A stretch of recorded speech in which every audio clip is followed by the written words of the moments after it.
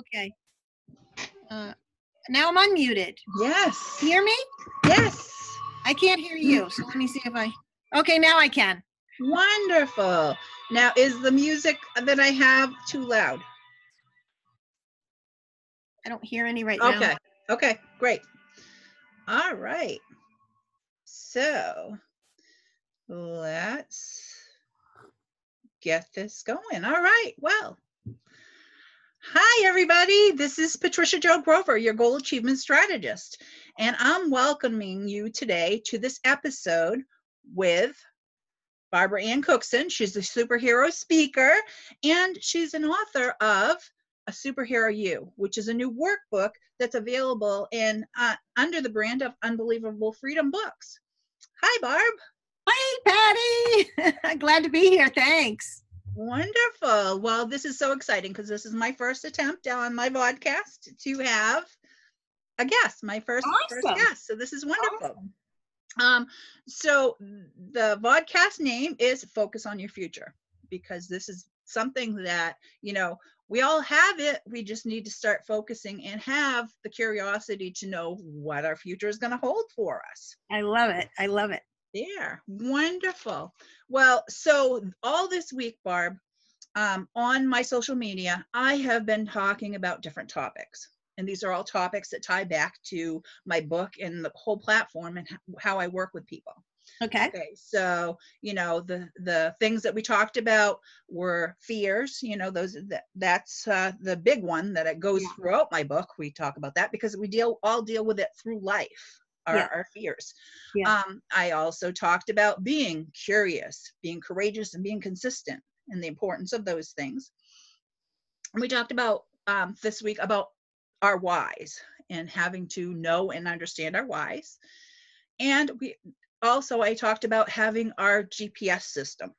Okay. So we're going to have a conversation and go back and forth and touch bases on all these things and the importance of them. Great. Awesome. So I say we all have baggage. So let's name it and claim it. And fear is the biggest one of all. Yeah. By far, fear is the biggest one. So some people say it's false evidence appearing real, you know, and then other people will say, well, false expectations appearing real. Yeah. But maybe the best way to look at it is, you know, face everything and realize. Sorry about that. My doggie is barking. That's the beauty of video, right? Yeah. And it's real. It's being real. We're both real people with real lives. Okay. You will stop. So, you know, so looking at it as face everything and rise, you know, the fear is let's find a way to put those fears, make them smaller so we can continue manage them. Yeah. Okay. So once we confront our fears, and sometimes we have to break them way down, you know, how do you eat an elephant? One bite at a time, you know. Do that with the fears. Break it down to what is manageable for you to be able to move on. Exactly. So Barb, do you have a fear or fears that you've faced in? Oh my gosh, do I have fears? You know, doing your speaking, because you started out with your speaking and then you wrote your workbook. Yes. And you're doing different workshops and stuff regarding that. So here's some of that. Well, probably the biggest fear that I've overcome, and I don't remember if it's in this particular workbook, or in a previous edition of it, but the biggest fear that I've overcome, of course, is by far speaking in public speaking, and actually speaking in private as well. When I was a kid, I developed this fear of speaking, and I became completely introverted, and I literally closed in on myself, and I wouldn't speak. I wouldn't speak to adults. I wouldn't look at an adult. Sorry about my dog. That's Winston. That's Winston, the wonder dog. Hold on.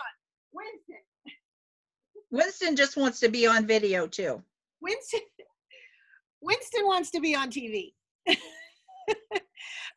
So yeah, my biggest fear was always speaking.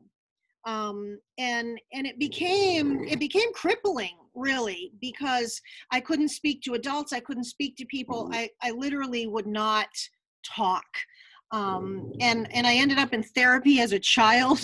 My parents took me to counselors every week to try to get me past it. And I don't remember those counseling sessions, but whatever the guy did worked because now Apparently. I'm talking.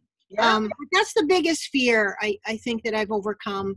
And it's always a fear of the unknown, I think, that people have to deal with. It's always a big issue. We get complacent and we get comfortable with where we are, and we're afraid to step outside the box, like you write about in your Yes. Yeah. And people are afraid to step outside the box because outside the box is the unknown, and we're not comfortable. We don't know what's going to happen, and if we stay where we are, we kind of know what to expect, so we just go along status quo and we stagnate. We never step outside that box. Right. So yeah, overcoming fears is huge. Right. You know, so with that, as an example, I had a fear of putting myself out there, you know, writing the book and putting all my thoughts and the way that I looked at things out, you know, to get it all out there. I had that feeling, you know, the fear of being judged and belittled. Oh gosh, yeah. You know, we all have that. Don't we all have that? Yeah. Exactly. But I'm here and I am doing my whole all my social media is talking about is what I share in my book, that I want people to know we are all real. You know, this happens to everyone. Life happens to everyone and throws us curveballs and things we have to deal with. Yeah. But as a woman, there aren't many of us out there who stand up for our worth and put ourselves out there. It's harder for women, I believe, than men. I think you're right. And we don't own our value enough. I was just having that conversation with someone this morning. We need to own our value. So very true. You know, and that's the thing too. You know, looking at that, honestly, I believe the book and the entire platform that I have has the ability to make positive differences and changes for people all over the world, whether they are men or women, you know, and that's the thing. Men have a harder time listening to a woman and taking advice from a woman when it comes to something. Oh yeah. As far as how I come across, and I want other women to know, you know, we are all in this. It's just how we go about making those changes and allowing ourselves. That's the thing as women, we don't allow ourselves to actually dream and look at our future, you know, and what it may hold for us. It's harder for people. I want to be able to do that for people. And you are. I mean, I read your book and you are. It's powerful when we can speak up and own our truth and own our value and own our voice, because I think it gives courage to other women to do the same. Exactly. And that's why I am wanting to try to do more video and different things like that for people to see, you know, this is real and be able to make that connection, because so many people out there are the videos that they do, they're standing in front of you know, big. Don't you love those? Don't you love those videos? And there's a lot of men doing that. I call BS. Total BS. How many times have I opened up an ad video with a guy opening the door to this multi-million-dollar mansion and inviting you into his multi-million-dollar home and his Lamborghinis, and you know damn well he doesn't live there and that's not his car. Exactly. And it's ridiculous. Mm-hmm. So let's get real. Get real with the dog barking and you know, but that's what we are. That's what both you and I are. That's what we're here, and we want to. For both of us, I know for both of us, it's not about how much money we can make or get from people. It's how much of a positive difference we can make in people's lives. Impact. It's all about impact. For us, right? That's just as rewarding. Yeah. So that's priceless, you know. Yeah. So I want to be able to get stories and hear and get messages and hear stories from people the rest of my life, you know, of hey, I did that, you helped me do this and move forward and make a difference in my life. That in itself is That's the reward. gold. That's gold, Yeah. Yeah. So, going back to, having that fear, what does it look like? What does it feel like? And, what are your beliefs? Because this is where it gets deep. And in my book, I start getting, deep into it, our belief systems, what we have of ourselves, what other people around us, and what we were brought up with. Absolutely. And in my workbook and in my coaching, that's a big part of what I do too. Is belief is a superhero power, and we need to activate it, and we need to own it, and we need to realize that our beliefs. Where did your beliefs come from? Where did they come from? They come from our Don Miguel Ruiz writes about it in the Four Agreements. He writes about domestication and about us being raised up, and as we're being raised by our parents, our grandparents, our teachers, that they create in us our belief system. And then as we get older, with my clients and with my coaching, I question them, where did their beliefs come from? And is it a belief system that is serving you? And if it isn't, do you have the willingness to choose another belief? Exactly. And it's just powerful work. Exactly. And you and I both have clients that we work with. I have some actually starting as young as high school, That's great. that I'm working with, and all the way up through till retirement, because we have people that are shifting gears in their lives. Oh yeah. Looking at, okay, I had this career, I had this whole life for this long, but now I want to take something I had as a hobby and start making money from it, and all those things. Yeah. So, I actually, so coming back to that, we both have, both do a lot of the same things, and we both are starting, we both took those things, took all the fears that we're dealing with, and have been working with them and continue to work with them. But what started is we had to have the curiosity. We had to have the curiosity of, what will happen. I have this, I want to be able to take this and make something out of it. Mm-hmm. So having that curiosity. Yes. So we have to have that curiosity. And letting go of the fear. Exactly. So that goes into the next step. And the stuff I've been talking about this week was, understanding that. Are you curious? You have to have be curious. You have to be courageous, and the courageous deals with the fears, and that never goes away. There's fears that follow us, and are different fears that we work through no matter what we're doing. Absolutely. But then being consistent, and with being consistent, that is consistency is it's kind of a different between two different things, or actually three different things.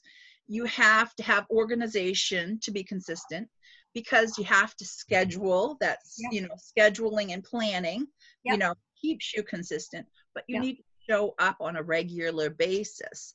Exactly. That's the whole thing of that. So it's taking all those things to put them together, and you have to show up in a way to move forward. Yeah. One of the things that helps me to stay consistent is habits.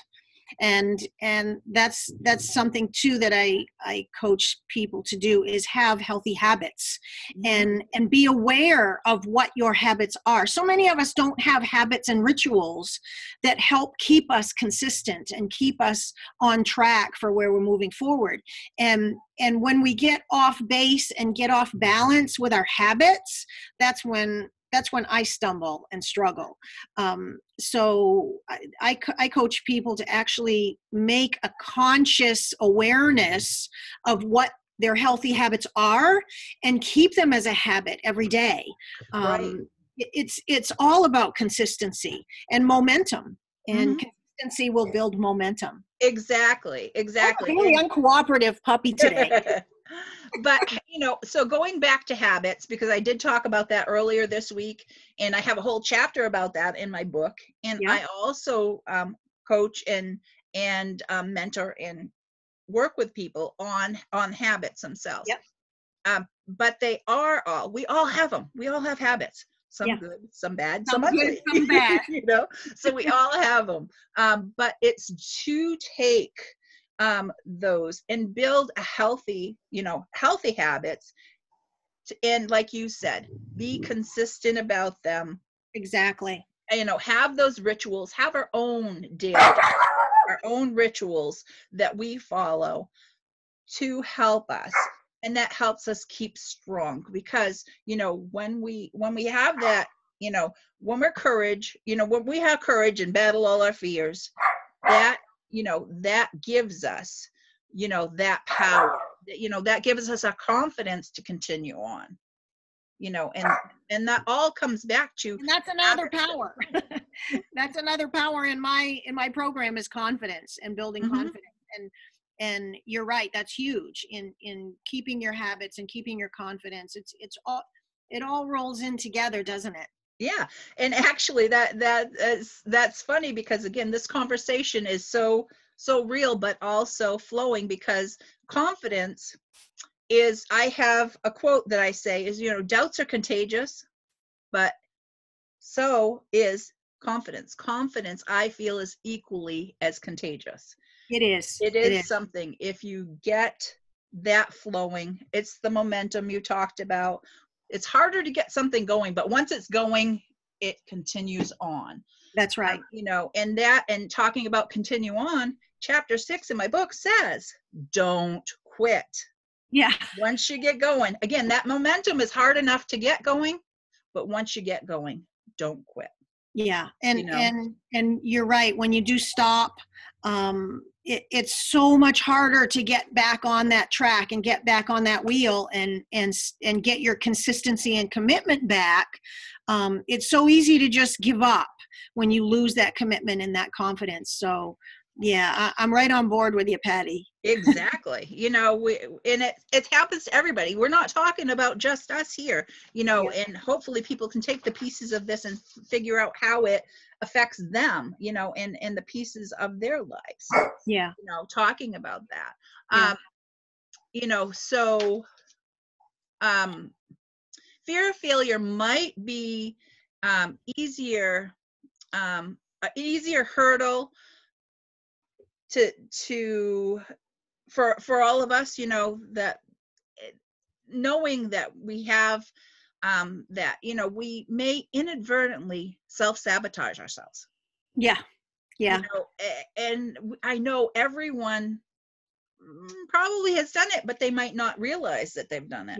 And that's how when I work with people to figure out, again, why and how that happened.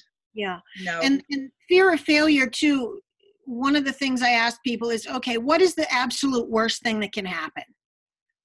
And what is the absolute best thing that might happen? Exactly. And that's what I talk with my coaching clients, and is really digging down deep. A lot of the work that I do is very emotional. We get down to that, because until you get to the core of something and break it down, you really need to get in there and dig deep, because that's when you're going to notice the best and biggest results. Yeah.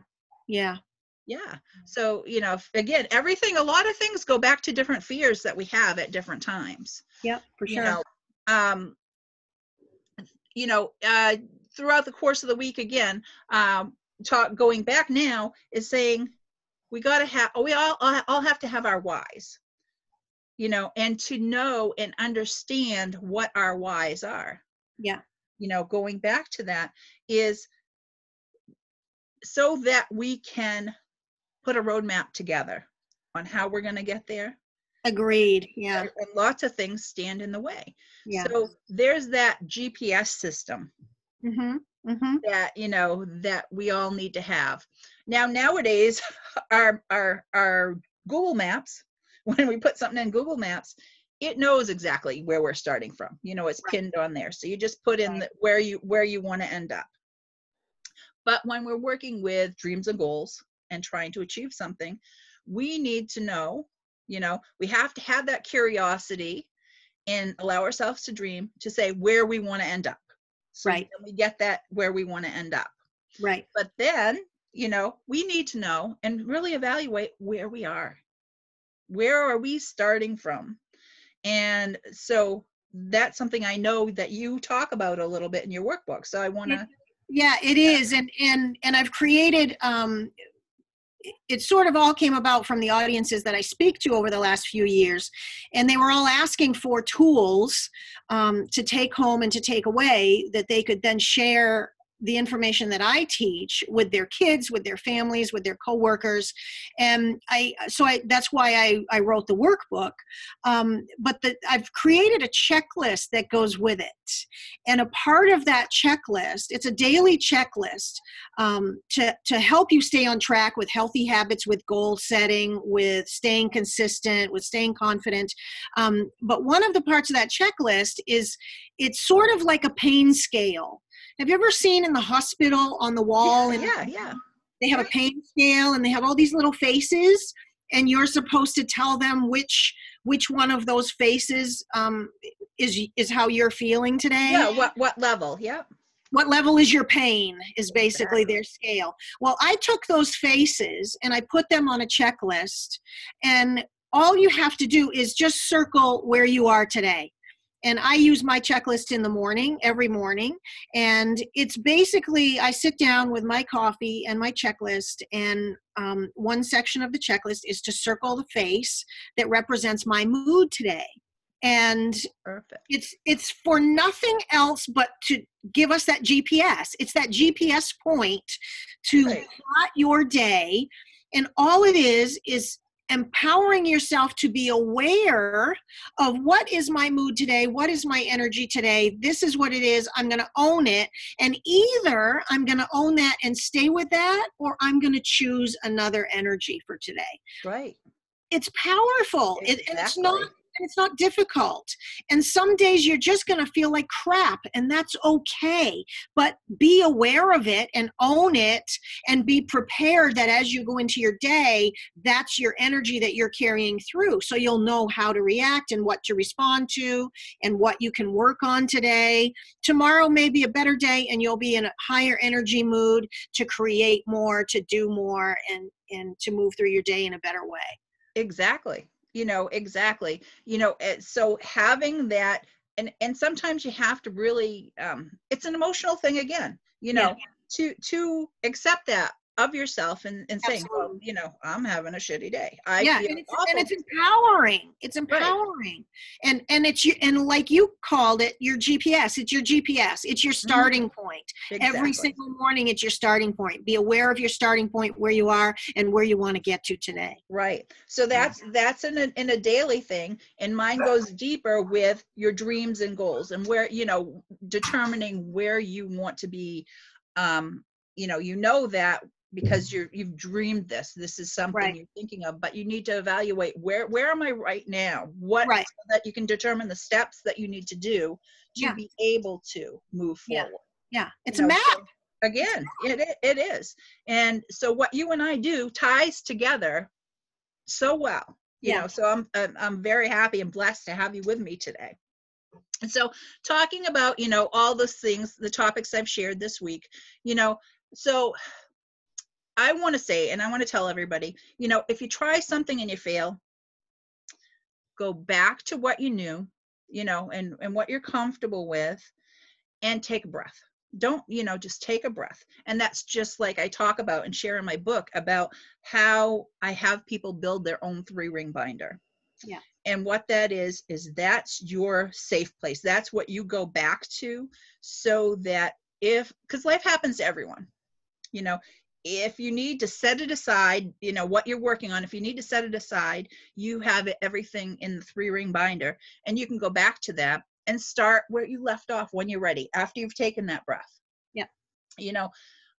So that you don't stop. It keeps you from completely stopping. We all need to take a breath. With the Yeah. GPS, we get rerouted. Yeah. There's Yeah.